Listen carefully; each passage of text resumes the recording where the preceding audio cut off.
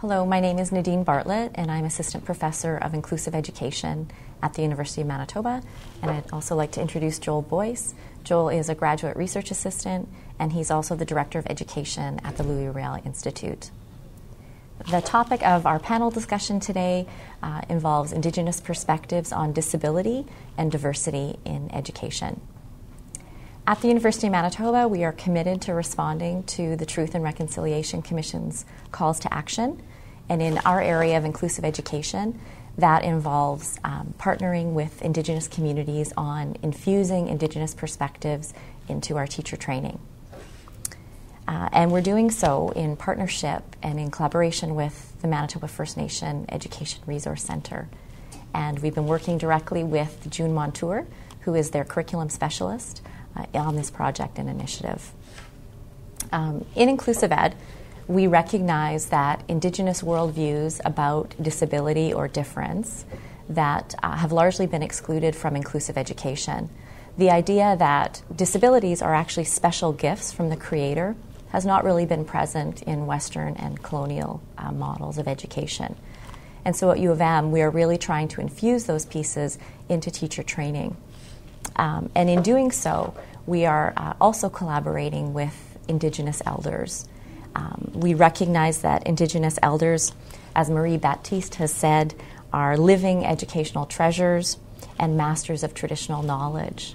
So today it's my pleasure to welcome 3 Indigenous elders who are going to be sharing their perspectives on disability or difference. And they're also going to be providing suggestions for faculty, the university, as well as practicing teachers on how they might infuse Indigenous perspectives into their teaching so that we can truly have schools that are inclusive of all. And now I'm going to invite Joel to introduce our elders. We are joined today by Ruth Norton, who is Anishinaabe from Saugeen First Nation, Clementine Spence, who is Cree and Anishinaabe from Peguis First Nation, and Maxine Anderson, who is Anishinaabe from Penang First Nation. And all of these elders are also educators. So now we'd just like to invite each elder to tell us a little bit more about where they're from and their teaching background. Well, maybe I'm probably the oldest one here, so I've been in the education world for 50 years already. So I was a director of education, teacher, principal, and director of education, and every other aspect of education. I was a counselor in Ottawa, and I worked with the Crees in James Bay, and I worked with people from right across the country. I just about went to every reserve. And so the best time that I had just recently is hearing the little ones, my little granddaughter, being able to speak to me in her language. And that's the highlight of my 50 years of education. That's all. My teaching background started when I was a young girl. Probably on my first day of school, I wanted to be a teacher. I wanted to change the way I seen education in my community, in the school that I was at. And I went home that first day, not by choice, but because I was sent home. And I told my mom, my dad, my mushum and my kokum, what happened at school. And I said, when I grow up, I'm going to be a teacher and I'm going to change that one thing. And from then on, my grandparents encouraged me, always encouraged me to be a teacher. They were very keen on my being a teacher because there was a lady in our community, Verna Curtness, and they knew Verna, they knew her parents really well. And so when they talked about me, it was with pride because they knew that someday I was going to be like Verna Jane Curtis. And my experience in school was not the best. And because of that, I wanted that education to be my best. So when I started school, I knew that it was going to be up to me, basically, to change that around for myself. And so I endeavored to be the best English-speaking student. And I did that at a cost, because in doing that, I lost my language, I lost who I was, all my identity. That was not a part of the education that I was growing up in.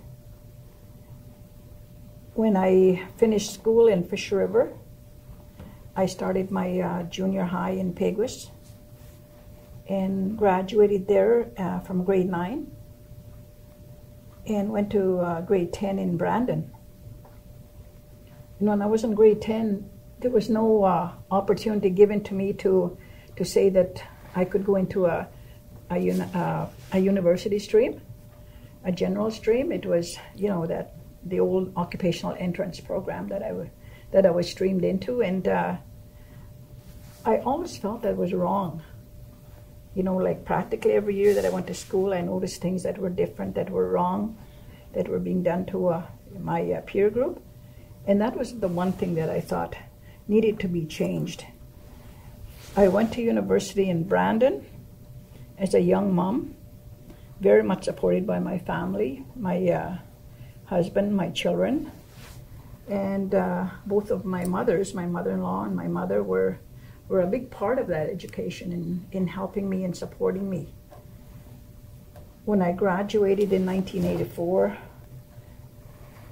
I went back to Fish River, and I taught at Charles Sinclair School there for 12 years. And during that time, I gained a lot of experience in teaching, administration, counseling. I really appreciated that. And I also appreciated the fact that I was asked and allowed to go to many other communities, many other cities, provinces, to learn more about, the Native education. That was the big thing coming out at that time, Native education. And I thought, that's what I want to do. I want to go into that. I want to ensure that the changes that I thought about as a young grade 1 student were going to be taken seriously. I know that education in the schools, in the university, were still very much, the education of the mainstream society, and much learning about who I was as a Cree and Anishinaabe were not there. They were just not there for me. When I finished working in Fish River, I made a choice to go to Edmonton, Alberta, to go to the University of Alberta, and I did that. And while I was there, I met some very good Aboriginal educators from the PAW, and I also met a lot of elders from the northern area of Alberta.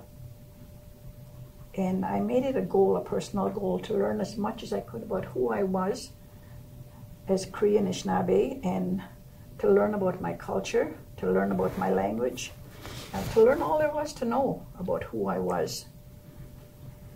And I thought,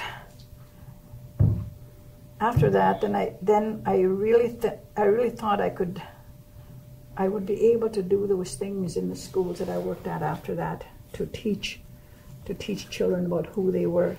I was very fortunate that I applied to teach in Edmonton for another 12 years in one of the schools there with Edmonton Public, and really had good experience at Prince Charles School.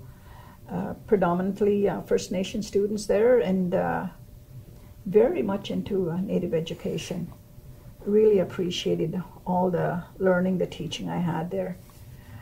I moved back home in 2010. I retired from teaching.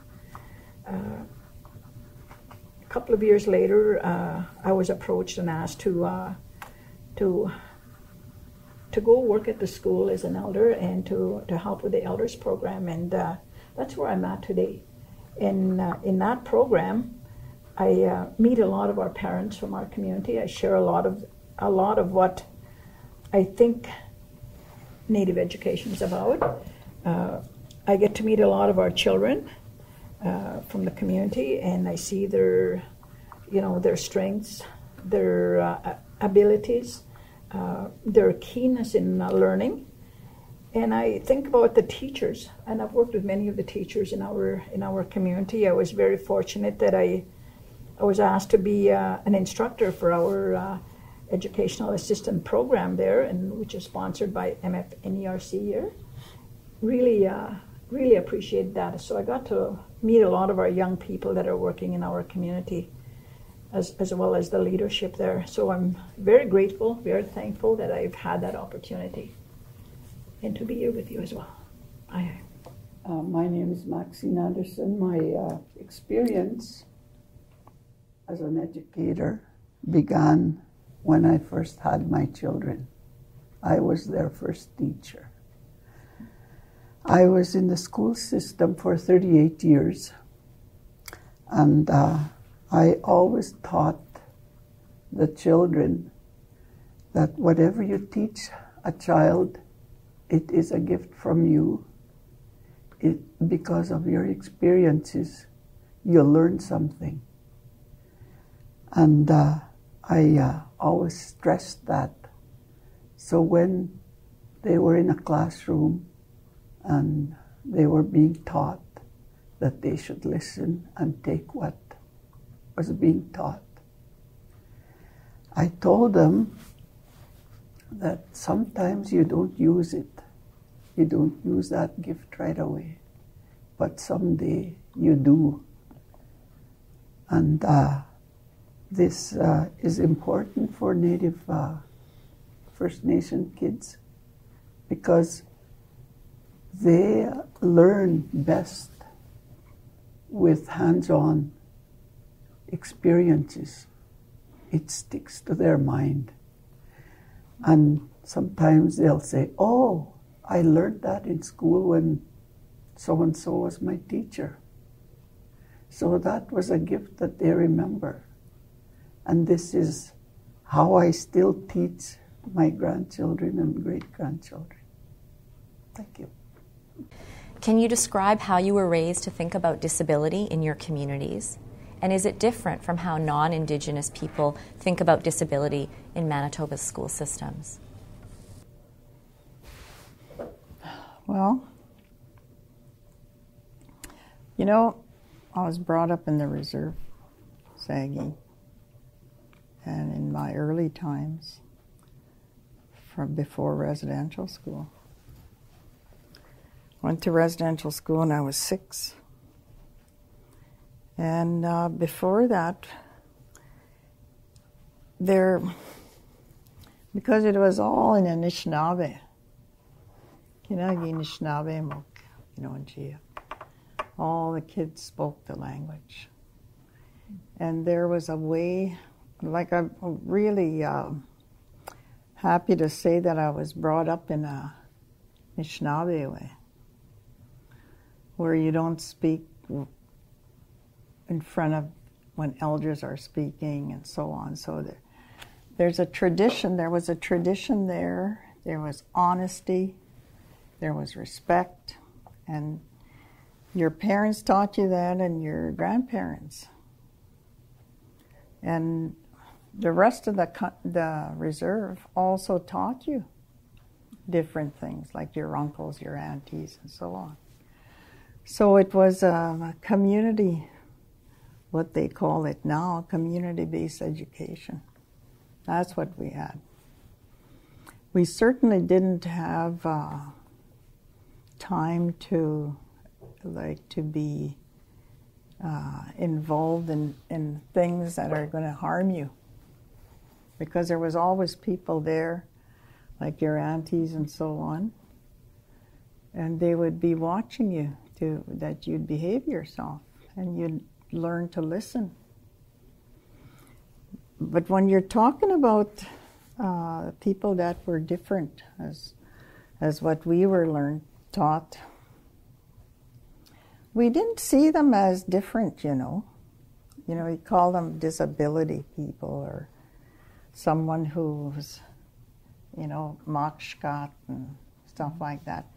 Everybody was the same because everybody had a purpose.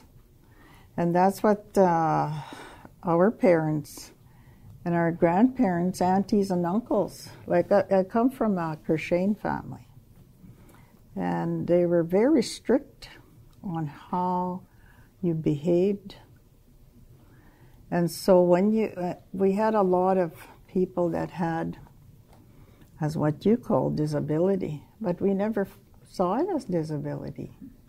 Because in our way, and I should say prior to 1960, because that time we were in our reserve and we couldn't get out of there. That's part of our history, where the Indian agent kept us in our reserves. And so on one hand, it was good in terms of the parents' way of teaching their kids. And the grandparents and the old people, they were the ones in charge. They would never see a child being bratty or being smarty and whatever. They would always talk to you in a good way in Anishinaabe. But after that, they would also come and see your parents. And so that's how I was brought up in Saging anyway. And that the disabled people, we never thought of them as disabled. They had a purpose. Like before I went to boarding school there, I lived close to the Fontaines. And there was an old guy there, old Ephraim Fontaine, they called him. He's an old guy. But his work was to get water, because in those days we didn't have power and so on. And water and wood, and those Fontaines had a little farm. So that was his job. And some of the boys would come and help him. But he was, I guess, what they call challenged now, like in terms of your brain. Because people didn't know. The Indian agent put him in the asylum because sometimes he would say different things, you know. And so Mr. Fontaine went and got his uncle to come back home. And to us, like the little kids, we didn't see him as crazy. He just was who he was. He was a hard worker, and he was really nice to have around, old Jeemus. And then, you know, other people like the Morsos, Breers, and all those. We never thought of them as different. They were not different. They were part of our. They were the people of Saging when they would walk on the road and so on. Some of them, you know, didn't. They had serious disabilities, I guess. Now that I think of it, and some of them couldn't speak, but they would, you know, kind of murmur what they wanted. And anyway, but I never thought of them as different. And that's what I would tell teachers if I was training teachers on the whole issue of disability. You have to look at the person, a whole person. You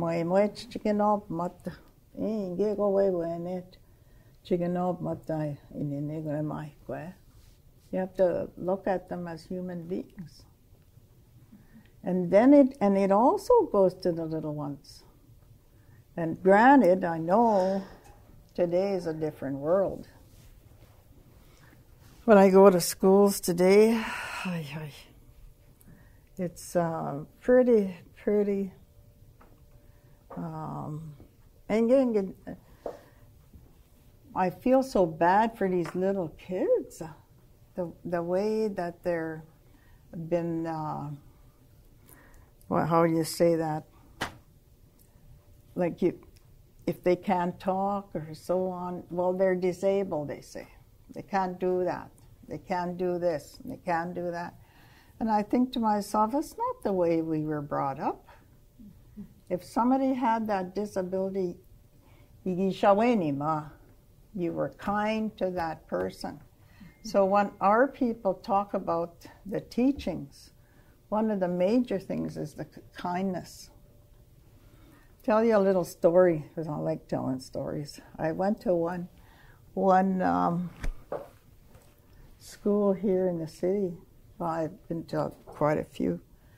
But I showed them tapes of my mom in boarding school and my brother in boarding school and other people in Saguin, because I did a lot of tapes of people that were in boarding school and they were telling their story. Anyway, I showed this, my mom's, and she was from Peguis, and she's a funny lady. Anyway, so the kids were all sitting there on the floor, and I looked at this little boy. He was what they call disabled, couldn't speak.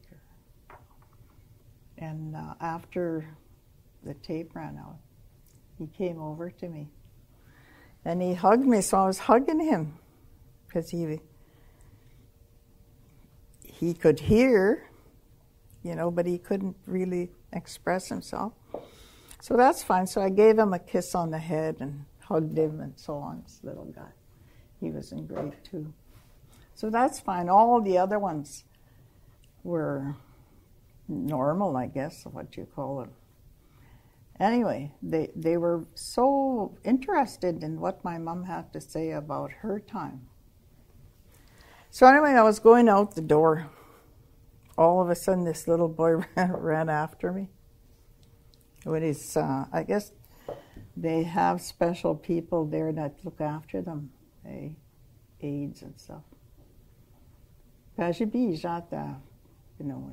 He came over and he hugged me again. And here he went he went outside and he got a rock. And he was holding me like this over here, and then he gives me this little rock. It's a little red rock. And he kisses my hand, and what an incredible little boy. And they call him a disabled boy. He's not disabled up here, and he's not disabled in his heart. Mm-hmm. And that's what I found. And that's what the elders said long time ago. Because somebody can't walk right doesn't mean their heart is disabled. And so disability, these teachers will have to think about what that word means. That's my story right now.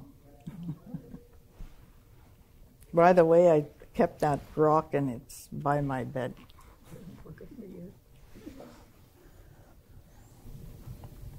Living in Fisher River, and in answer to this question, regarding disability, we knew there were people that had physical disabilities, and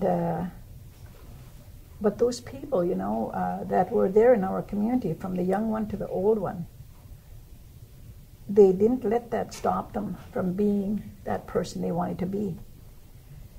And I think it comes down to perspective. How do we define disability? I know today in education circles, we think of disability as all those labels that are given to a child to say, you're this, you're dyslexic, you're this, you're autistic, you're this, all those different labels.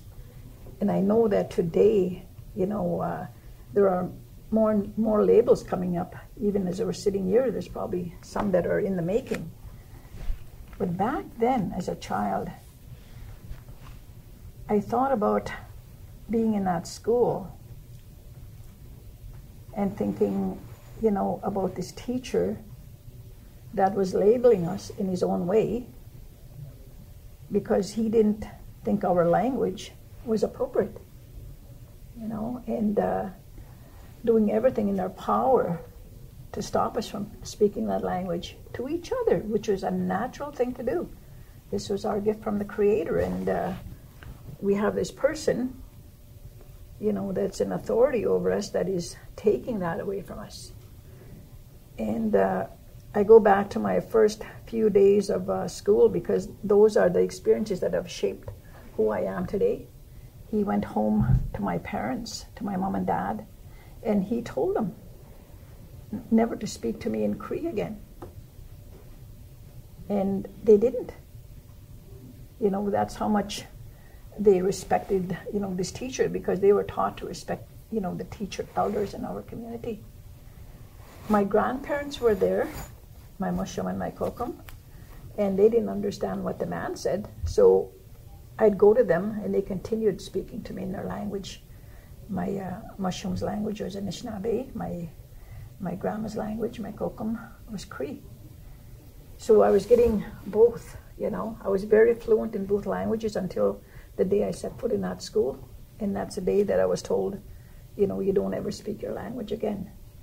And I think that was the greatest, I wouldn't even call it a disability in that sense, but the greatest dishonor that they did to our people was labeling us as disabled because we spoke a different language from them. And I know that many of our people have been affected and impacted by that. I think about how our elders looked after the ones that just couldn't keep up at times. And they were the grandmas, they were the aunties that looked after the little children. And as they got older, they became self-sufficient. They still were not able, in some instances, were not able to walk, but they were self-sufficient. Some of them were not able to speak, but they could say exactly what they wanted in their own way and still be self-sufficient. I think the thing there was between the parent and those aunties, grandparents, uncles that were teaching this child, there was a mutual respect for each other. They were not told their child couldn't do this or couldn't do that. They knew, but they were also making sure this child had every available opportunity to do the things that he or she was capable of doing. And not once did that child, not once were those children ever apprehended, and put in an asylum or in another area, a home, far away from our people, far away from their parents. And to me, growing up, I thought about that. I thought about, my first teachers, my grandma, my mom, and especially my grandma. I thought, well, that's who I want to be like, to love this child unconditionally, but at the same time, to teach them to be self-sufficient within their capabilities, within the skills and gifts that they have received. And I think about how, growing up, we knew that we were a part of that child's life, even our peer group, that we could help each other. And I grew up as a young girl with very poor eyesight. And so I didn't have eyeglasses. I didn't get eyeglasses until I got into junior high. But my first year in junior high, a lot of my peer group knew that I couldn't see. And I had one girl that sat beside me, and we had to take notes off the chalkboard. So she would take the notes and give them to me to copy. And that the teacher in that year, and I was in grade 6, they allowed it. And I was very surprised that they will allow that. Going into the next year, however, they put a stop to that. And I always wondered why, like it was not cheating. She was helping me. And that's how, when we talk about, helping in our community, that kindness, that caring, to look out for each other, that's all this young lady was doing for me. And I appreciated that. But that was taken as well. And, when I think about those things, when I think about the experiences and the actions of individuals, and especially those in authority, I thought about how they seen that from their own thoughts, from their own perspective, and to make it in a way a negative experience. I still think that, today we still see that. We still see that disability in an individual as something that has to be fixed.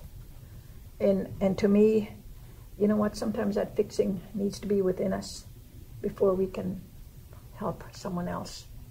And I have to always, ask myself, like, are you going to enable, or are you going to be an enabler to make sure that that person has all the experiences, all the opportunities given, to make them self-sufficient within, like I said, within their capabilities, their gifts, and their own experiences. I sometimes think too that today school systems across the land, they still have it wrong about our people.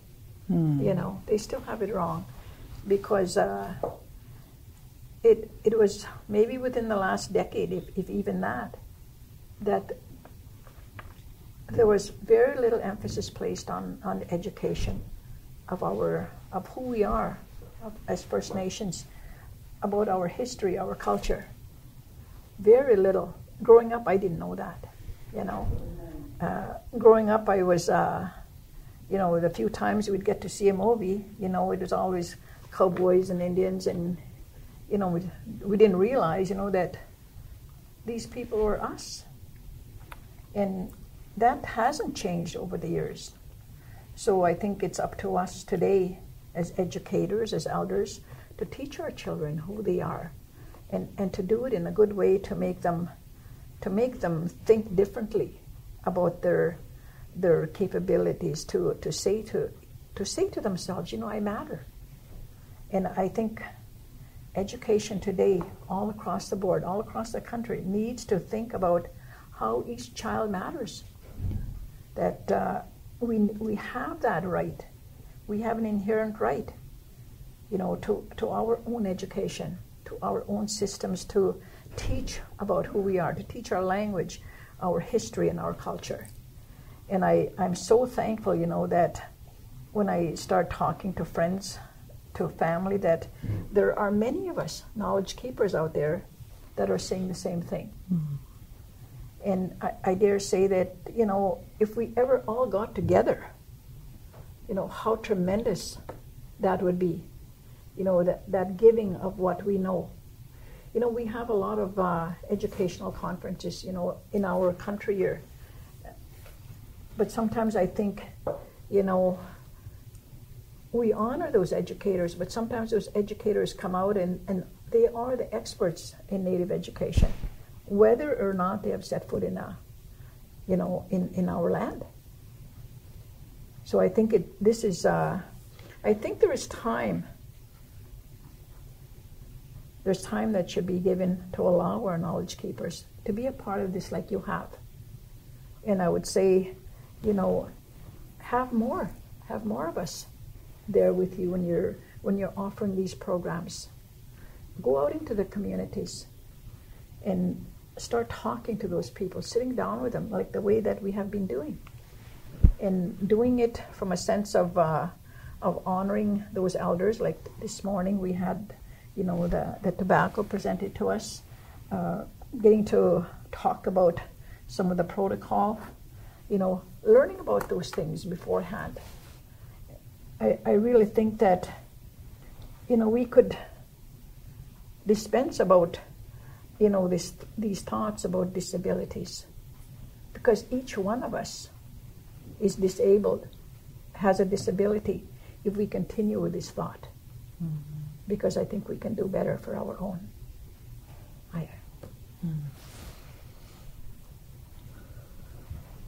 How I was raised is like a book. It's I was raised by my grandparents and then my aunties. My mother died before I was 4, and then I had 2 younger siblings. And but growing up, you never saw any disabilities in a child or anyone. Any disability you saw was maybe a limp or there was no limbs missing or anything that's visible. The disabilities they may have had, we never knew. These disabilities that the kids have nowadays are self-induced by mothers and passed on to their unborn child. And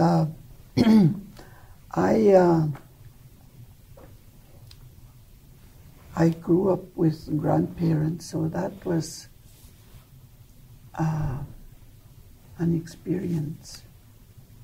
When I was 9 years old, my grandparents' home burned, and 2 of my grandmother's siblings died in that fire.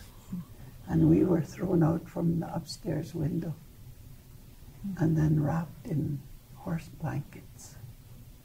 That's, my grandmother died a few days after. So there was 3 that perished in that fire. And from there on, we were, you went to one aunt and then to the other one and then to another aunt. You were passed around like a little puppy, I'll say. That's how I always think when I think about my childhood. It was hard to grow up, but there was always something in here that wanted something better. Excuse me. Need some water? Yeah.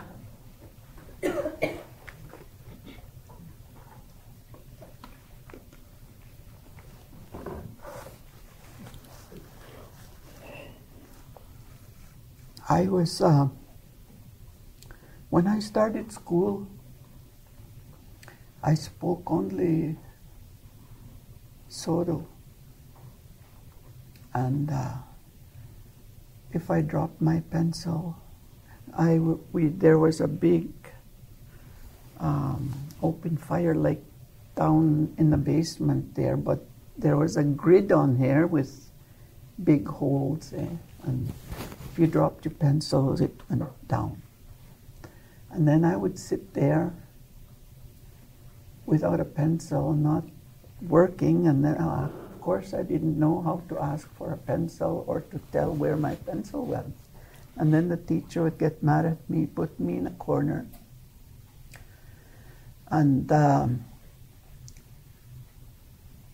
I would tell my cousins, they were older, and so they would give me a pencil. And then I was able to do whatever. I don't know what I did. I don't remember what I wrote or if I wrote anything. I didn't know that between yes or no. I didn't know what they meant. All I did was spoke my language. Nowadays, kids are so, I don't know how to say that word there, so distracted from the natural world, I'll say, with all the technology. The difference I see, you know, when we were growing up, we were made to work. We had our own chores before school and after school. There was water to be brought, to be picked up. It was a walk about a mile, and wood to be brought in, and different things, meals to prepare. You were never without things to do. You were never bored. And when you played, you made your own games. And you made your own dolls. You made your own ball to play ball with. Those are the things that I used to tell students in a classroom. And this grade 6 students there, when they would come to my class, they would say, "Teacher, tell us about the old days when you were young." And this is, I used to tell them that. And they said, "My granny never tells us stories," you know. So it was something that they wanted to hear, the difference in my lifetime and in their time. So it was something that I shared. And another thing is the children that are being fostered. Those children are, you know, they're traumatized, and these problems stem from there because they're not accepted, they're not respected, and they don't either because they think they're different. They think there's something wrong with them. They blame themselves. I had 3 foster kids. They were my grandchildren. When my daughter had them, they took the 2 girls first. And then she had another boy. And she said, "I'm going to nurse this baby." And she nursed that baby. And about maybe a week to 10 days old, ACFS came and took that baby. And my daughter was walking around like this, you know, her breasts hurting. And, you know, seeing that, I didn't know what to think. And after that time, she left the community. She stayed in a city. I don't know what kind of a life she had there. She wouldn't come home, and she would go into Ontario. And she had friends, I guess she lived with, but those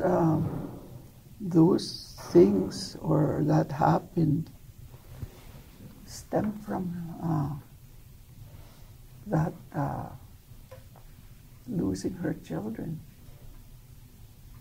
You know, see, and these children now have problems.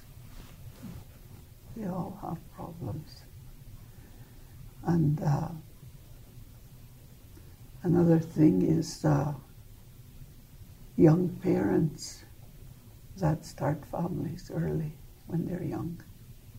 And they have baby after baby after baby. And they don't know how to handle their kids, because there's so many at once, I'll say. And they just get so frustrated. They get depressed. When I first got married, my mother-in-law was very loving. And when I first brought my granddaughter home, my first daughter home, she said, "You go in the bedroom and you rest." For 1 month, she looked after me. She didn't even let me wash a bottle or wash a dish or cook. All I did was make the formula for the baby, change the baby, just look after the baby. But she made me rest for 1 month. She says, "This is how we were taught when we had babies. That way you become strong. Mm-hmm. And then you're ready to take full responsibility." There were many things that I learned from my mother-in-law. She was my mother and mother-in-law. She taught me a lot. And I don't know, maybe I'm talking too much. Oh, you're doing that's good. But I made lots of notes here, just whatever came to my mind. They're not even in sequence or whatever, but I tried to include some things that I thought would be important to share. And that's one of the things I wanted to share, is because of the way the kids are nowadays. They have all kinds of, they're diagnosed with all kinds of disabilities, and sometimes it's not proper. Sometimes they'll say ADHD, you name it, they have it, autism. Where were these before? Did we get them from the foods? From the drugs? Because it seems like everybody is on one kind of pill or another. If you're a diabetic, you take about, 10, 15 pills, And what are they doing to your body? And a lot of young people have diabetes when they're young too. And then they're still having children. So that must do something to an unborn child. Anyway, that's what I thought disability was. Disability is something, I guess, that is ongoing. If you have it, it's ongoing. But there are choices to take. And I'll stop there. Okay. When you were talking about having your children, I had 6 boys and 1 girl when I lived in a reserve. But the reason why I'm sharing that is it reminds me of my first husband, Marcel Fontaine's uncle, George Fontaine. He would go in the bush and he would go and get medicine for afterbirth. And like what you're saying, like each time I had, like my first one was a girl and then 6 boys. And he would come every day and he'd bring a big jar of medicine. And I had to drink it all day till the next morning. And he would do that for a month. And he was the one that took care of the woman after birth. That's what they called it in Shinaabe. So there was no baby blues. No baby blues, nothing. And then after that, I went to work. But after the second youngest one, I told Marcel's uncle, I'm not drinking your stuff anymore.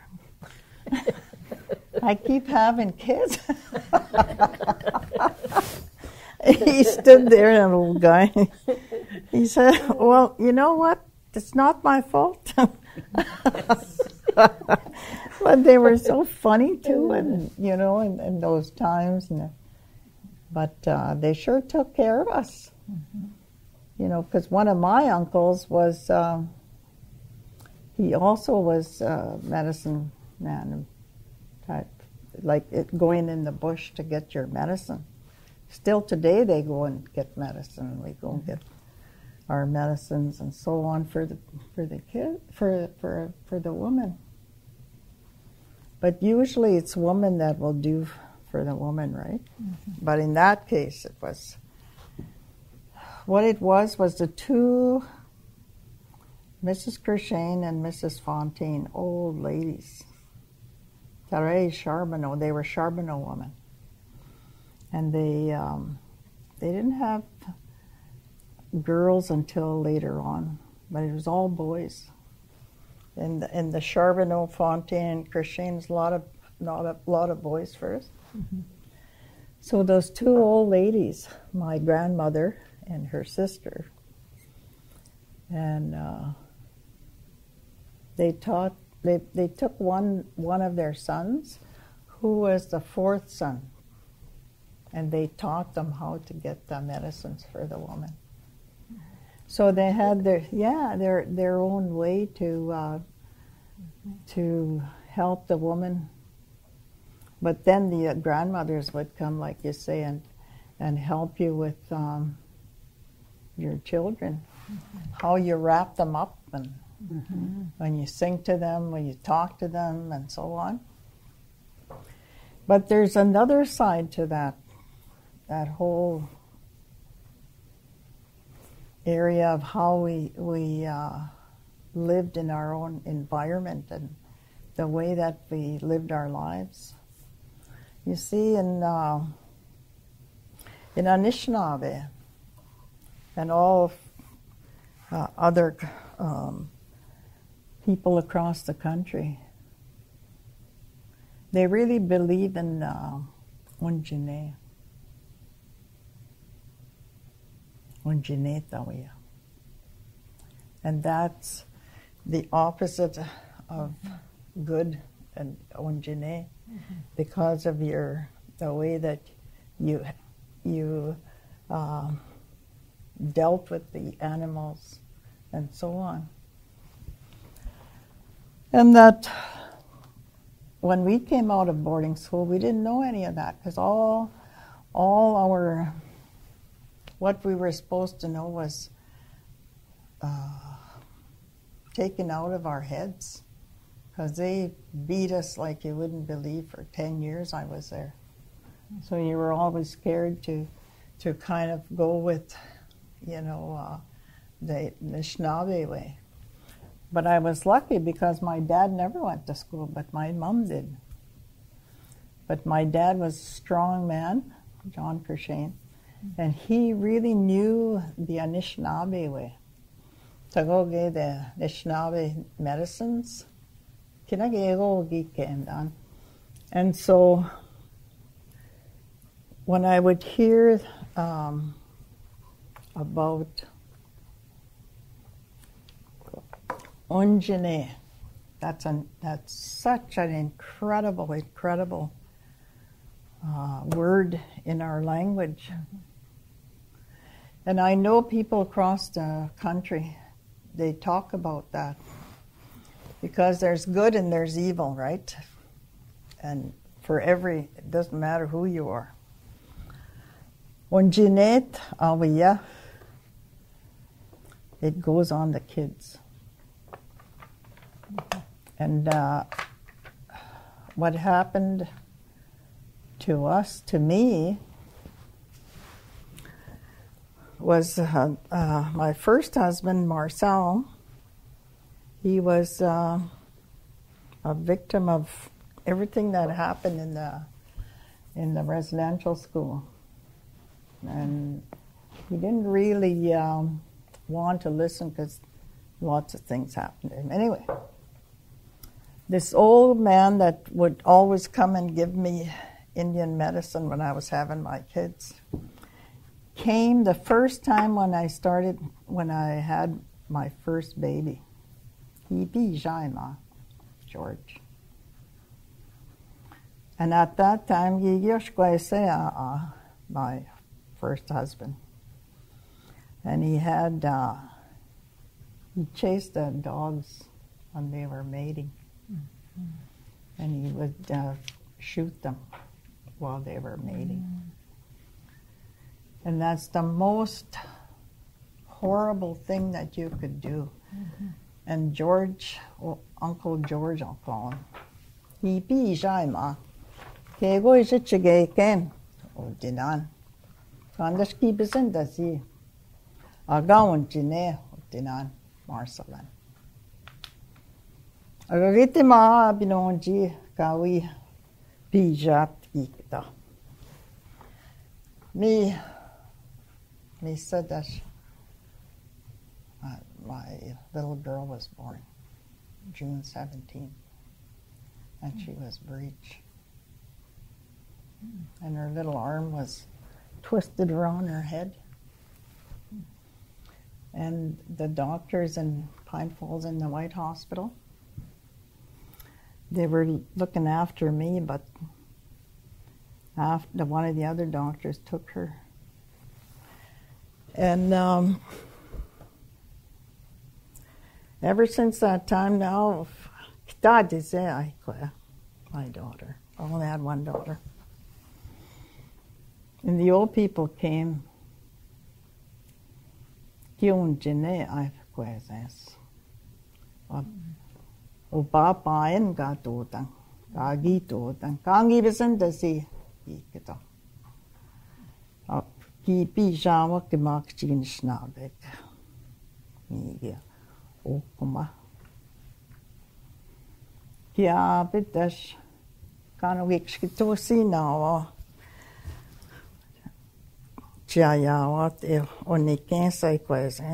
They couldn't help her with her arm. So her arm is always like this to this day. The other thing is because you had to live through the way that we were. You couldn't go across the old man, old George, and the old ladies like the grandmothers. Because what we wanted to do was bring it to a white doctor to fix her arm. And the old people said, Gego, washi me, taije a binonji, ikitwak. If you go over to the white doctor, she'll be worse. So we didn't. And those were the rules. And so that some of these teachers will have to understand what that means on Jine, because kia behteoma a king. Me nage curse. Me kai kitwak Gina Schnabek me wisha. Skelgo binonjiak anintige kangego in Indesiok chinda ayawa chinda miga not binonjiensa kanani so kendesino. Midas Gina Schnabek kitwak Onjineok. Ki onjinemen sago mi onje onjija eje a wato go binonji no go mi disability guy tamo go skaya. Mi guy kitut kay Rufus Goodstriker Alberta unje. I used to go to his sweat stabita. Meogita Shendania. Disabilities. She go on Geneva. Inge Skaya such a kent a mot when any on Geneva. Because today we have so many kids that are in care, and that word Ongine goes to the whole tribe. Some of my friends down east, we know Manitoba and Lion and jail. She go get sogging. We not the Jindana Ongine. I've been on G. Can Annie sugar cane the scene? Annie neige at Chinish Navi the sugar cane down. Kego keys the same and keep it to come out. Me eat dash. No come. Eke the watch Chinish Navi. Kina. Kaya hawatuma. Abinonjia kaisitot. Onjineok. Onjineok kitwak vikchinish nabek. Ajakina ima chok. Kagi kendama tukanene onjinewen. Mitashie chikendamat. Kina magaya wat. Shkaya sak. Chikendamat tukanene. Onjine means curse, and that's a curse that was put for some reason. And one elder told me from Nova Scotia, you probably knew her. She's passed away, my friend. She said it's because we didn't carry on our languages.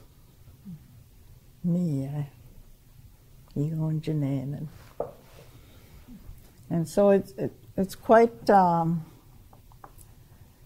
hard thing to understand. And I tell my kids, the one that understood is the one that died up in the pond, Derek. But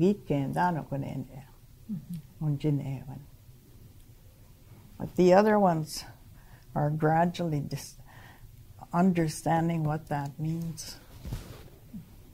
And so, I don't know if our young people will understand what we're talking about, that Onjine, or in white words, I guess, it's curse, because we didn't listen or something happened. Now the kids are the ones that are affected. We have so many disabilities. And one of the elders said, we allowed those social workers to come into our reserves. And that's Onjinewin, because we allowed them to come there. We should have fought for those kids when they were taking them away. Back in 1980, there was a social worker in our reserve. She happened to be staying with my mom and dad. My dad said, you know, you don't have a place here. You're a social worker, whatever that means. You know, when a child is born, that's the Creator gives it to the mother and father, not you.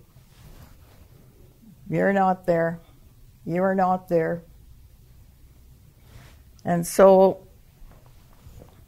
when we allowed the social workers and other people to come into our reserves to take those kids, that was the curse that we put on those kids.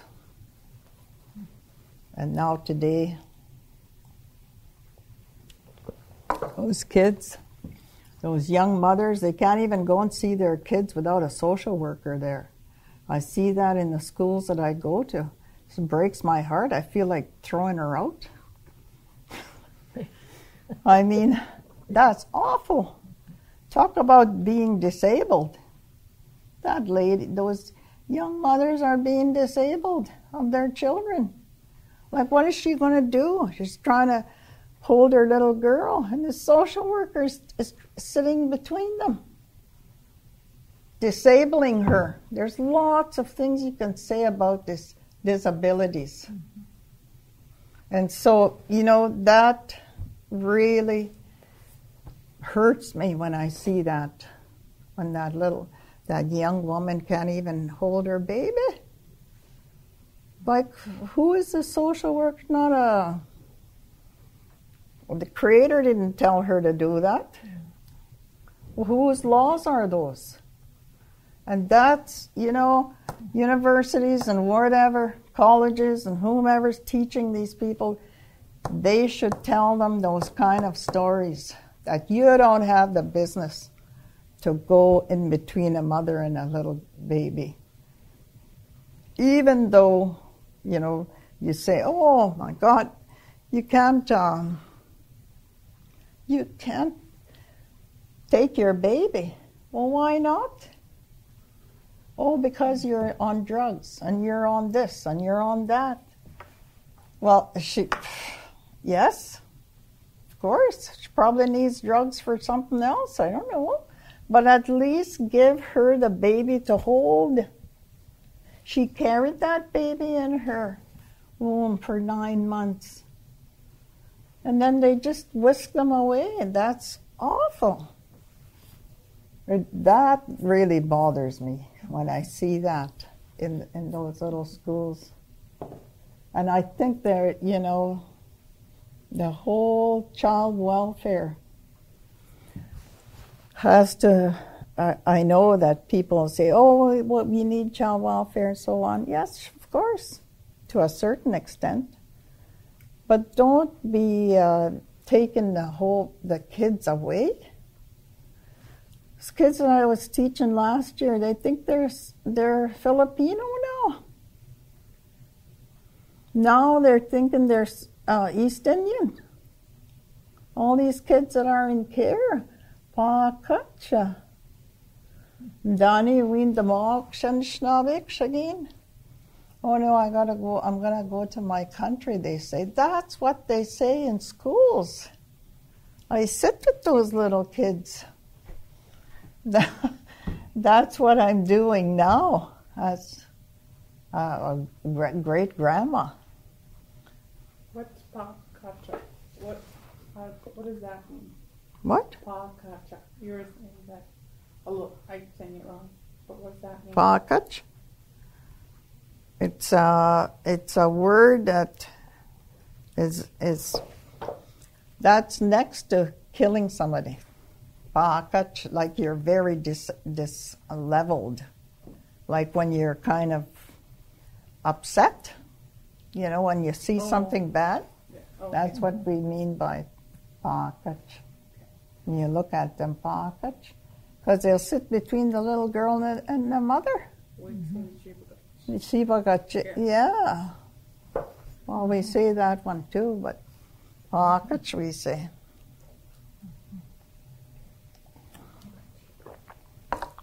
Anyways, language. What can university faculties and teachers do to integrate Indigenous perspectives in order to ensure the inclusion of students from diverse backgrounds and with diverse needs? Maybe these universities, colleges, and higher up educational places come down to earth once in a while. And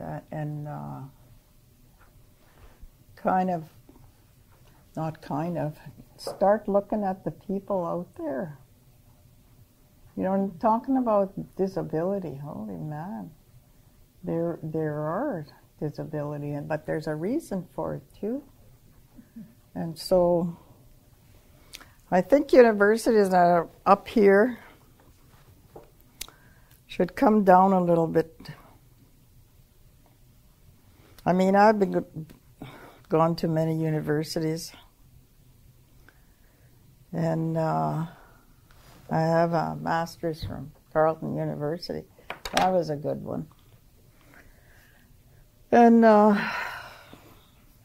but some, I believe that they're in a rut because they figure that they're the ones that know everything. And we'll train your head in order to go out there to work. You see, that's how I see universities and colleges. Granted, you have to have a B.Ed and a B.A. and an M.A. and so on. All those we have. But there's a whole part that's missing. And that's to really look at, especially our people, to look at the reserve people and how they live and what their culture is all about, what their languages are all about, how they live from day to day and how they're struggling to keep their children and so on. If it's the faculty of social work and all those, then they have to go 50% with the communities. Ours anyway. Probably the white communities are fine with whatever education institutions they have in whatever province. But for ours, for the reserves, they have to really have respect for them, that they know something. Mm-hmm. In particular, our kids. We know about our kids. The Creator gave us the kids, and they gave us our grandchildren, and they gave us the responsibility to take care of them. And so the universities should be doing a lot more on the ground stuff and not be in their ivory towers so much. I suppose there's nothing wrong with ivory towers. You love that kind of work. But to me, if you're looking at training the teachers who are going to be teaching disabled children for us, then they better know the background, and they better know it from the reserves. Go out to the communities. Go out to like what you're doing here. Go and see the Kokums and the grandpas. Because, you know, across the country, I didn't see too many professors that will go to reserves to go and just sit there and listen. I took old John Weems once up to Cross Lake. He was some kind of big shot at Seven Oaks. I forget what his title was, but anyway, he's now a professor at the University of Manitoba, and I saw him the other day at the church for Don Robertson when he died. But anyway, I said, "You're still trying to be a big shot up there?" He said, "Yeah, I know." I took him up to Cross Lake. Oh my God, did we had so much fun with elders. The elders just took him in, because he's a pretty good guy. Eh? He likes to laugh and everything else. For a week. We stayed there for a week. But the reason why Rebecca and I brought him there was for him to tell us what kind of school he has and what they were teaching the kids and how they were teaching them and how the parents were involved. Were the parents, you know, the bosses of the schools? Could they go in? And it was really a good place for him. He realized how the different educational systems were between, you know, theirs and ours. And to this day, he still tells me, "Why'd you take me up there?" I said, "To educate you." No, I'm just kidding. But anyway, I think the universities, that would be a good thing for, if they could go to the communities and not be a highfalutin big shot going there, you know. And sometimes I really tell these young people, you're just like these ones that come from the universities, and they're our own. You know,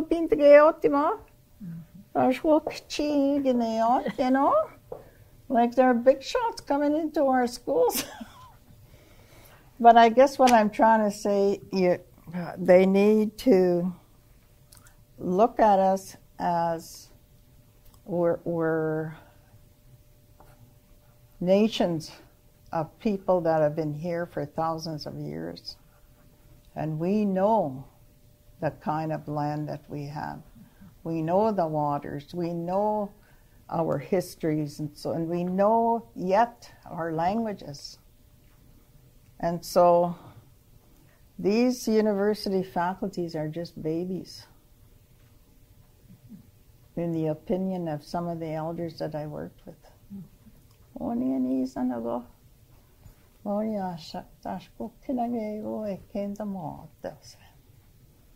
You know, we've been here for thousands of years. And so we still follow that. And the biggest thing is that respect. We need these people to respect our communities. That's all I guess I have to say. I got a lot to say, but I'll be quiet. But I really appreciate what you say about, you know, our elders, those that know in our community, the knowledge keepers. There are so many of us, but at the same time, you know, and I study my community and I look at who's there and who's gone on, and I'm thinking, oh, another one, you know, and we want to get their stories to share with our children. And I think you said it best, you know, when you talk about how we have to make sure we teach our children those laws that govern us as a First Nation. You know, we don't write them down, you know, they're oral, and we pass them on to our children, to whomever is around us. I remember growing up, you know, in that way, when you talk about looking after the children. I honestly thought I had 6 brothers when I was growing up, you know. At that time, those were my brothers. And later on in life, I found out only one of them was my blood brother. But today, I still consider, you know, all those men now, they're all men. I still think of them as my brothers. And we talked about, you know, moms that struggled after the babies were born. And the children that were affected, you know, by that mom's personal health and issues and the struggles she was going through. Well, those children were given, you know, in a very kind way to that mom over there that's breastfeeding, you know. And that's how I got to know and meet some of my brothers. And we talked one time. I was at a funeral there about maybe 20 or so years ago, and I just happened to be at a table where all my brothers were. And I was so glad to see one of them. And he's sitting there with his wife, and I said, "Oliver, I am so glad to see you, my brother." And I never realized, you know, how that sounded, you know, because to me he's my brother, but his wife doesn't know that. And the other people sitting around didn't know that, but he knew. And I was always their sister, you know, their little sister. And we gave each other that support that only children can give to each other, knowing that his family lived down the river from us, and when he went back home, I cried and I cried and I cried because I didn't know what happened to my brother. And then when my mom finally told me, she said, he'll be back. And through the years growing up, he came back, he'd come and visit, talk to us. And so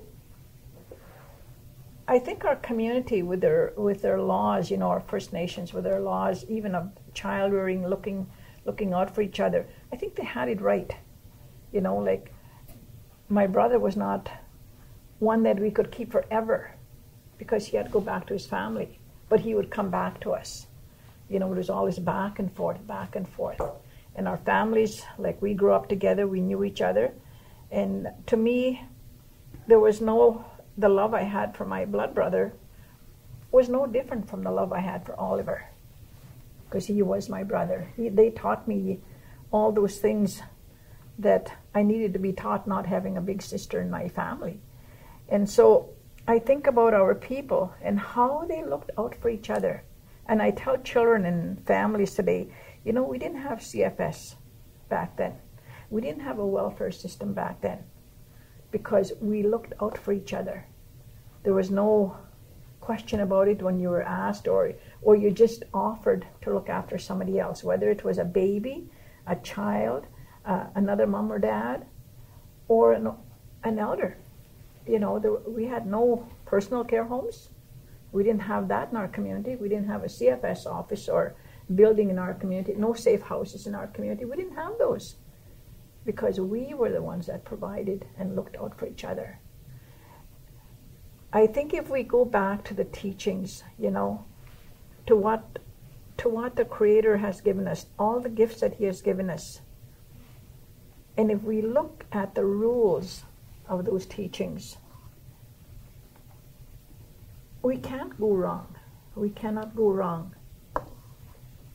And we look at, the animals that are represented in that teaching, those animals around us, and how they live, and how they provide for us, and how they take care of us and support us with what they have. And I think if we give back to them, it's like that whole life cycle, that circle of life, where we depend on each other, where we have to look out for each other. I think our people knew that from way back, and that is what they offered. The first people that came into Turtle Island, that they offered them all those gifts so that they could survive. And I think over the years, I don't know what it was like back then. I can certainly imagine. But today, when we look at our people in our country, we look at the turmoil, and it goes back to the teachings. It goes back to those teachings of respect, of kindness, and it's in every culture. No matter your background, teachings are similar in every culture. And if we could only just step back and think, I can do things differently. I can think differently. And I can be taught differently. It goes back to teachings, like how our parents, our grandparents taught us. My grandmother, my grandfather, they never taught me by a book. It was walking with them. When they would teach me, I was walking with them, or I was sitting beside my grandma, or I was with her when she was out in the community delivering babies or looking after sick people. I was with her. When she went out in the bush to pick up medicines, I was with her. And so I realized that today, that it was the best teaching that I ever had, that from the heart. And the blood memory that goes back with those teachings from like thousands of years ago are still with us today. And we don't have to look far for that. All we have to do is say those prayers and, show respect to the elders And it comes flooding back on you that, yeah, you know what? I have to do this. This is what I have to do to walk that good path, to be kind to somebody, to teach others. And I said it earlier, you know, and I will say it again. What can we do today? We should be able to work together, you know, on the same level. Not having a division, you know, up here, down here. All on the same level. And it should be, you know, if we're talking about communities, you know, I would invite you, you know, to come to our community, sit down with us, talk to us, learn from us, we'll learn from you. Because up to now it has been a one-sided educational system. Now I think if we want our country to be healthy and well, you know, I think we have to start learning about each other from each other. And to say, you know what, you need to know more about us, who we are as individuals. I really feel that all those things, you know, that have happened within the last 500-600 years, there's a lot to be said about why things happened. And there's, you know, research, there's books written about it. But I think sometimes in the telling, we overlook that one thing, and that's to just sit down and listen. Listen with our heart. Listen with those eyes of the grandparents, you know, the grandmothers, the old ones, those that knew. If we listen from their heart, from their eyes, from their knowledge, I really believe that we could now have a dialogue about all these teachings and how we can take from each other and to make it a better place for our people, for our children, for those to come, because we have a big responsibility, you know, as elders. We have a big responsibility to teach that. And sometimes, you know, we say too, you know, we're looked down on because, you know, like, who do we think we are to try and teach you about how it was or the way it was? You know, where do you get that? So we continue, we struggle, we persevere in teaching because that's how we grew up. I listen to these ladies' stories, I've known them, and I know that, you know, they've met with a lot of adversity in their lives. And so we know what it is to struggle, to be accepted for who we are. And I think we've come to that realization now that, you know what, we don't even have to do that anymore. We're here because of those lessons that we've learned. And now, you know, it is our time now to share it with you, with our children, with our communities. In doing that, and always giving back to our community, I think that's the big thing, to give back to our communities all the knowledge that we have, to share it in a good way.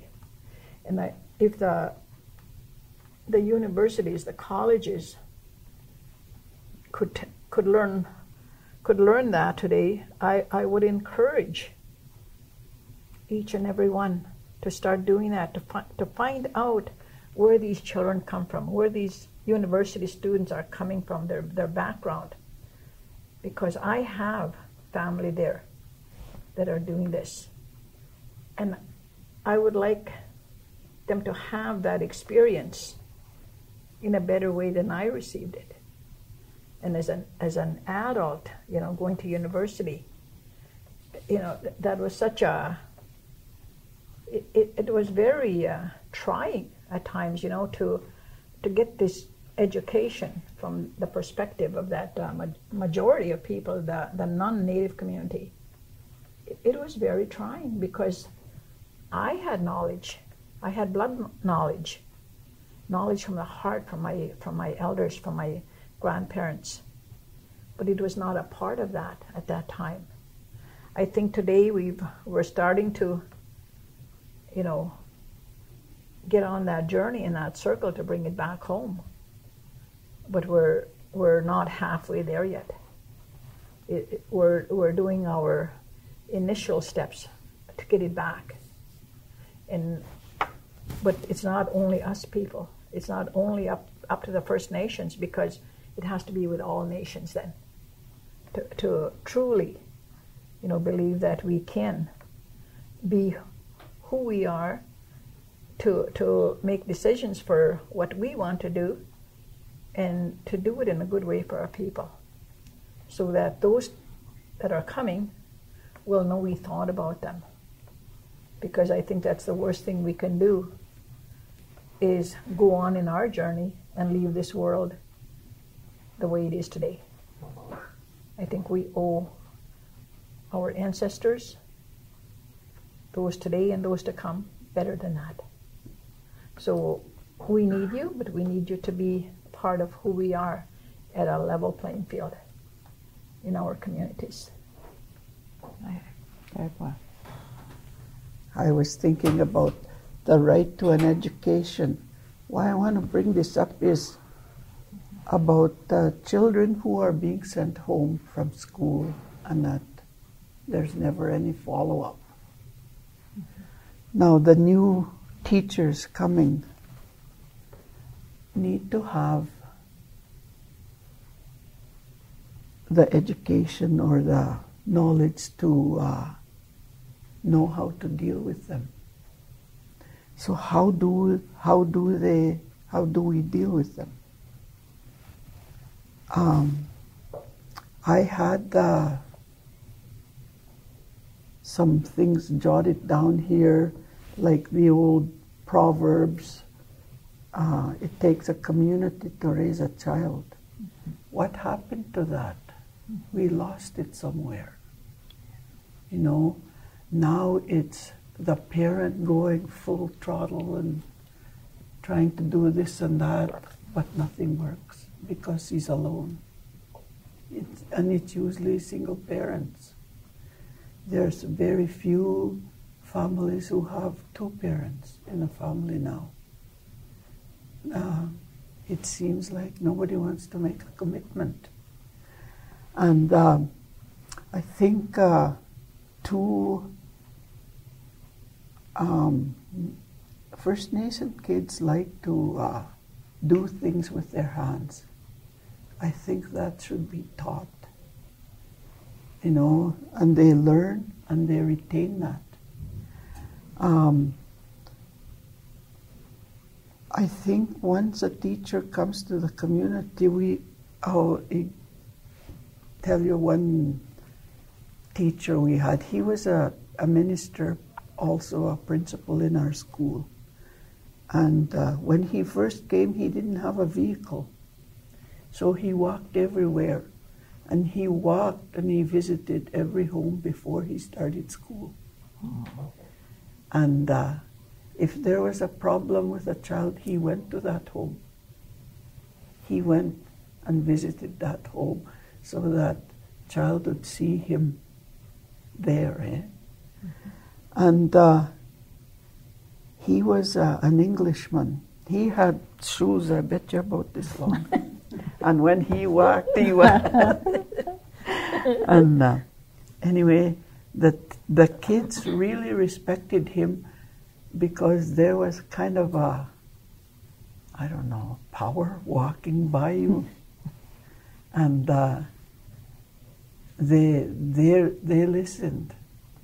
And but that's what I thought many times, for teachers to visit the homes, to see where the child is coming from daily, what their home is like, and like getting down to their level. And then this way, you know, oh, this child, you know, maybe this child has not very much, but he's still coming. Maybe the other child there has lots, and this child will put down this other child. You know, they're the ones who are making the, I'll say, the separation from bonding together, I'll say. When the child is sent home from school, what happens? The child goes home, first thing they do, turn on a television and they'll sit there all day and watch TV or their games now. And nothing is learned. All they do is just so fast, that technology. And I think that has to, something has to happen within the community to get back and work as a team, like the parents, the school, or whoever, the teachers. They need to know the family, the families they're working with, and the community, like the culture, like you all say, that you covered. And when you speak to the children, to be specific. Like example, how are you today? And they'll look at you. Okay. So, you know, that's how they answer. Mm-hmm. But if you're specific, say, what made you smile to that child today? You know, what made you frown? You know, or did you stop that kid from doing something negative? You know, stuff like that, to teach the kids to be aware that they can also help with another child's behavior. Because if you learn that at home, you can pass it on to others. And if you learn it at school, you'll use it at school. Then we would have maybe the bullying toned down, because bullying is just unbelievable sometimes in schools. And the children, the students now don't have any respect for anything. You know, sometimes you'll see a child running down the hall and they'll kick the ball. Or usually there's lockers in the hallway, and they'll kick them or they'll be hitting them. And, you know, and when you do that, they open and they'll peek in there, maybe take something, you know.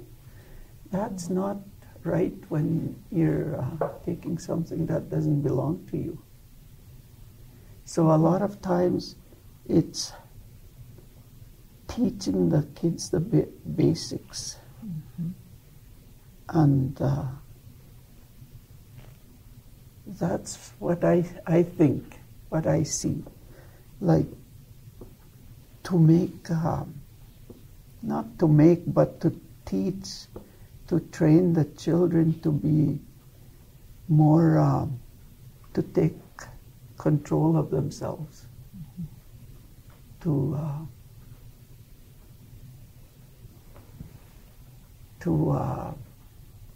I don't know what I'm trying to say is to be more responsible for their own behavior. Because this is what behavior has a lot to do with the school, in the school behavior. But doesn't that stem too from what we perceive as behavior right away, the negative behavior? There's always that, you know, punishment. Yes. But we don't realize but that's if you a turn negative it, behavior. Like what you're saying, they turn it into a positive. Yes. Turn it into a positive. Teach them respect. Yes. Like those, the teachings of the 7 teachings there. I don't know. I used to display them in my classroom all the time, and I sometimes picked one and just talked about it there. What do you think that means? You know, and you remind them, you know, and, look at number 4 or, you know, number 7 or whatever, eh? What does that say to us? You don't just point to one person, you point to everybody so that everybody pays attention. That's it. I was just thinking too about what you said, you know, about the behavior and how we stress always, you know, that negative. And I remember thinking, you know, that we have to do something different to keep those kids in school, you know, because like you said, you know, if they're out of school, if they're sent home, what do we send them home with? Yeah. You know, Nothing. There's no follow-up. They're just doing their games or whatever, you know.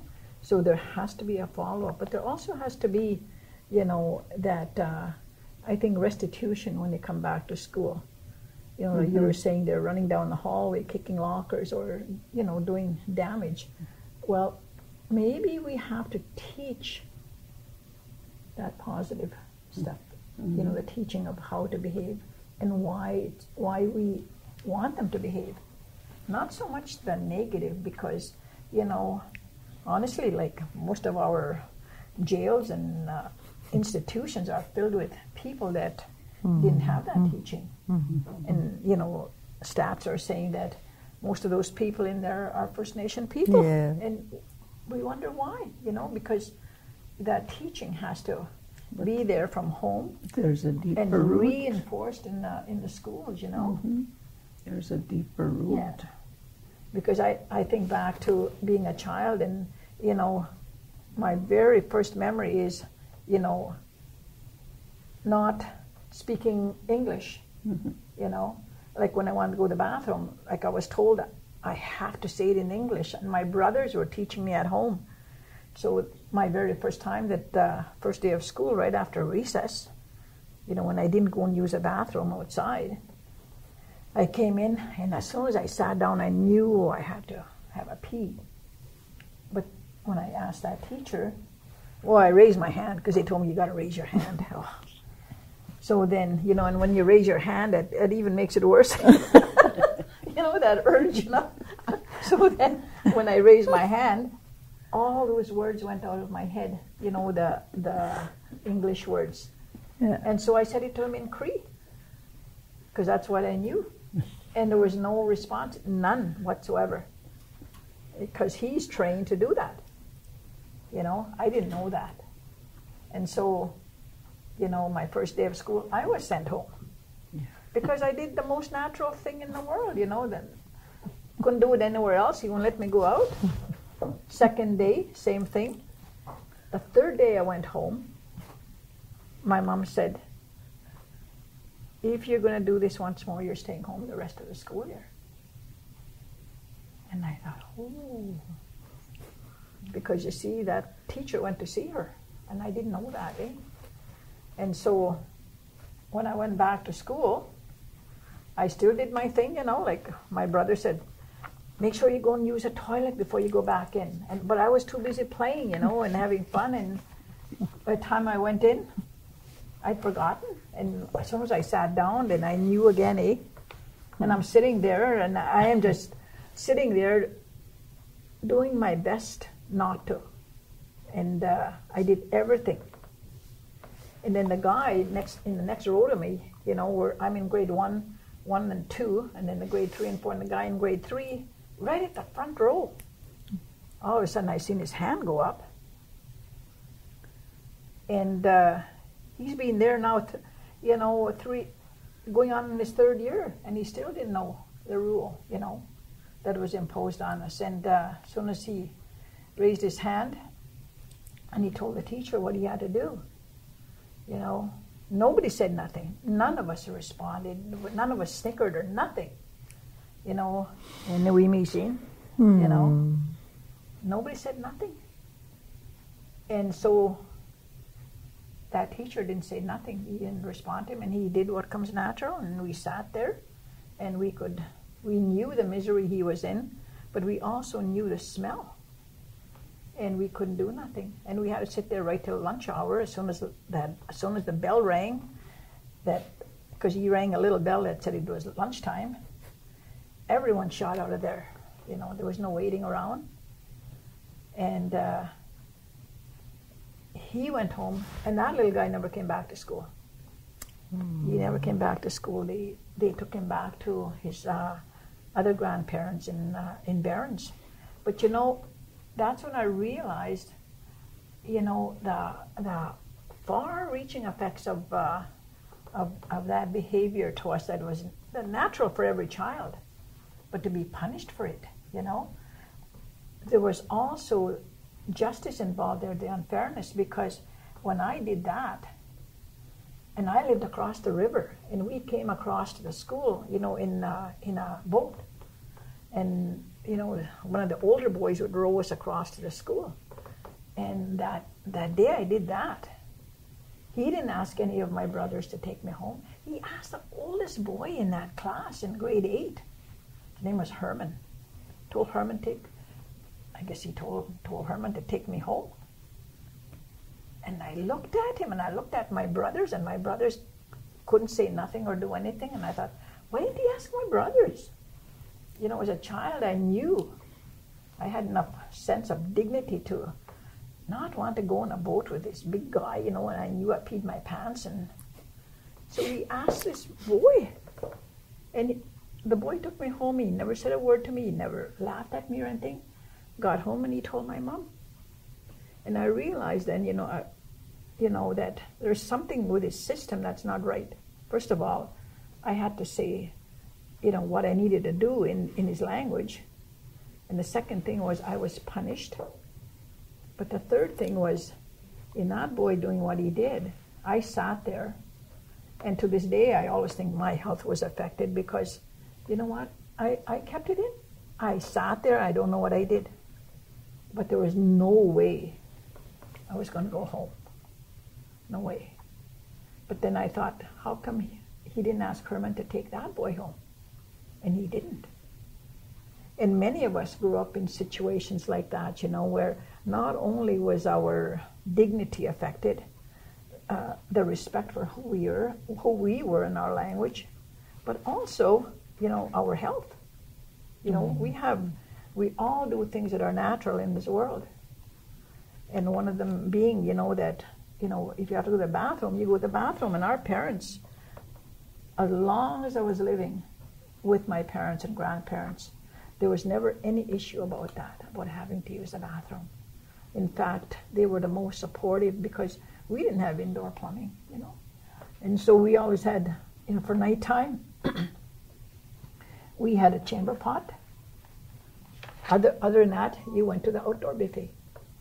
And to me, those lessons I think we learned because of the negative. They were harsh, long-lasting, in many different ways, So I would say, to those that are going to be working with our children, know that. Know where to draw the line. Know what a child needs.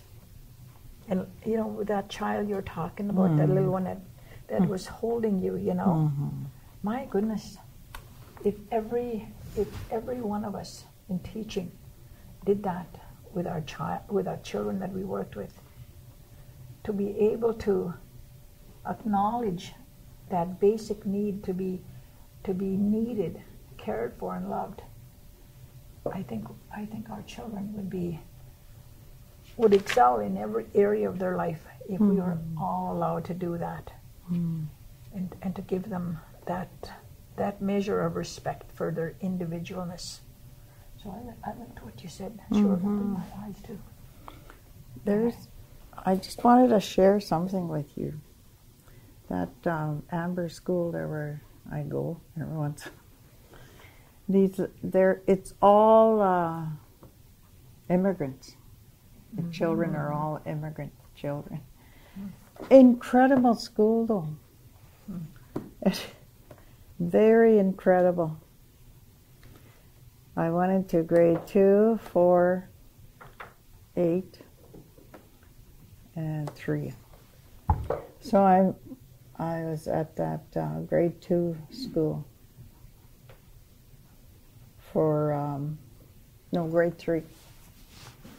And all these kids are all immigrant kids, like East Indian and whatever. Anyway, you know what the question they asked me? They said,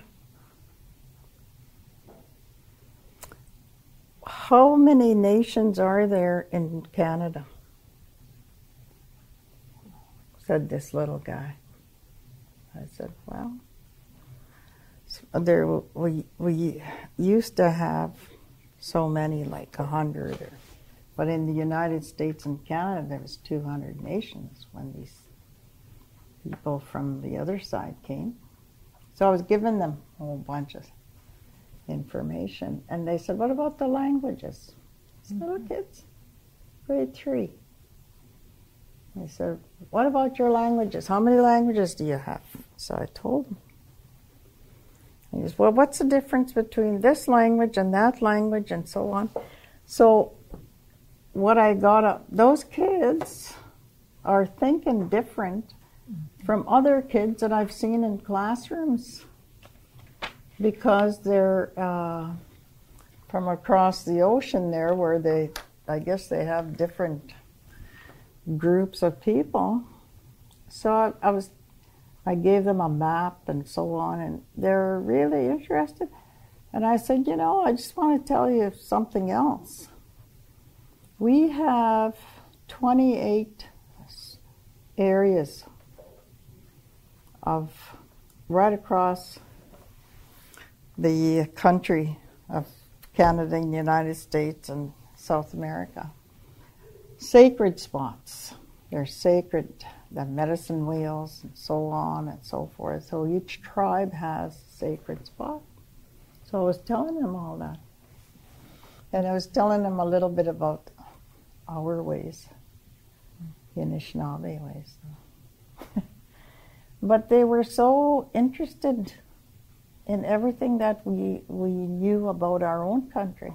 Mm-hmm. They're incredible. They're so wanting to know about this new country that they've come to. So the first thing I told them, just, you know what? Thank you for asking about the first peoples of North America.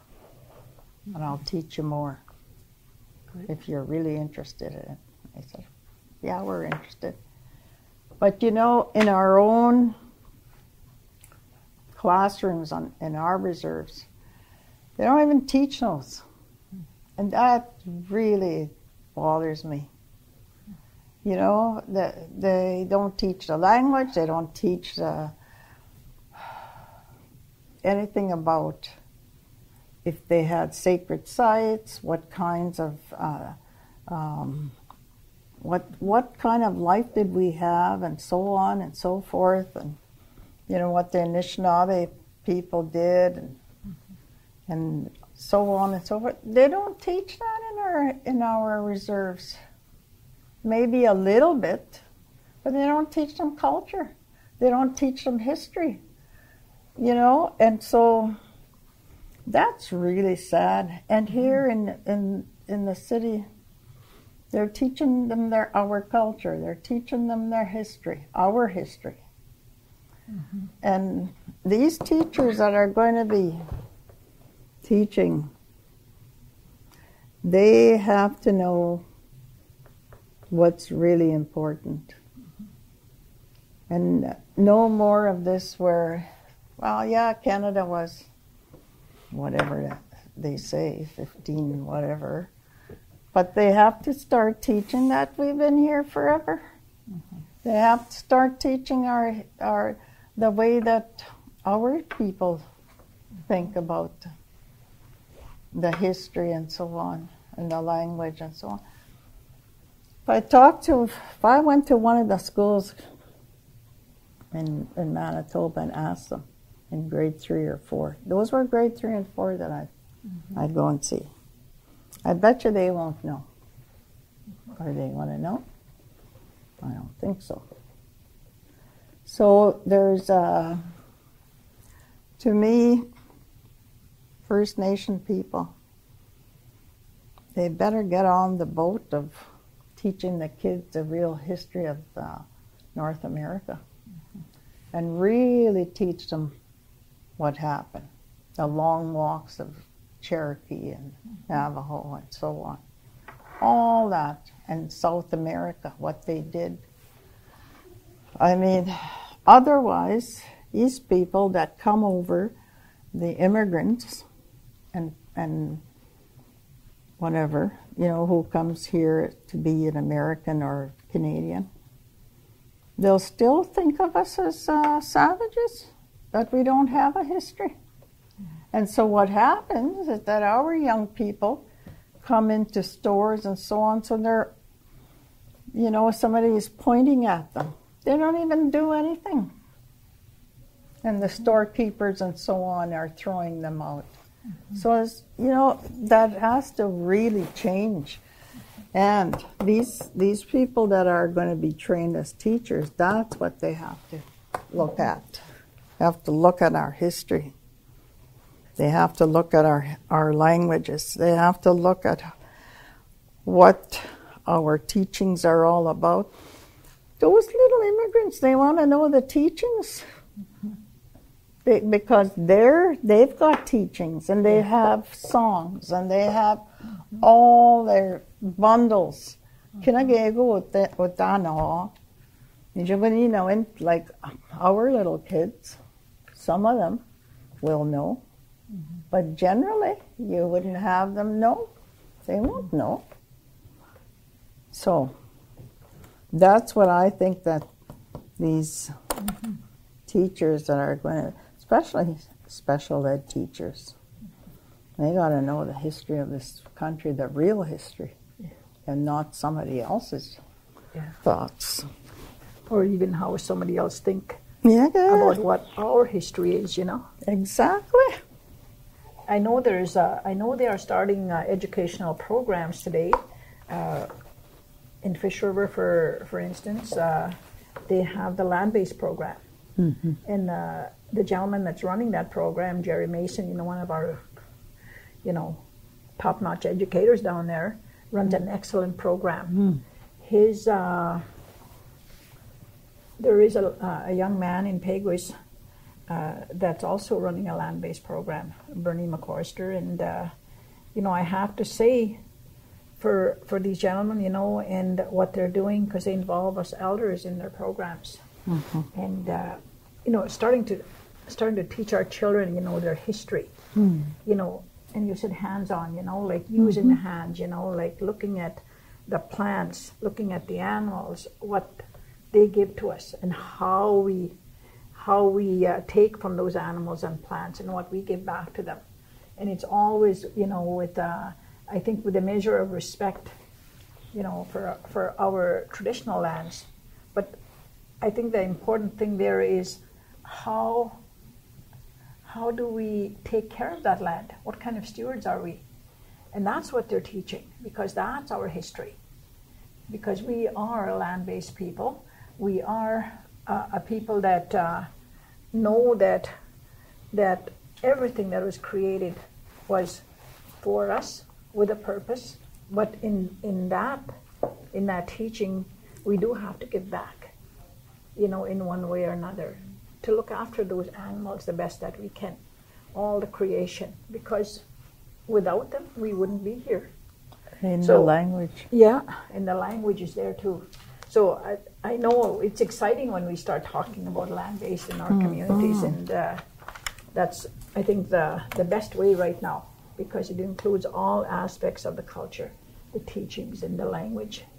So I think this is a start, and I'm hoping that you will, you know, talk to, you know, to all your cohorts and let them know, you know, that I think in everything that you do, that there has to be a meeting taking place first with those elders in those communities, those parents, and then making sure that you're following the proper protocol in doing that.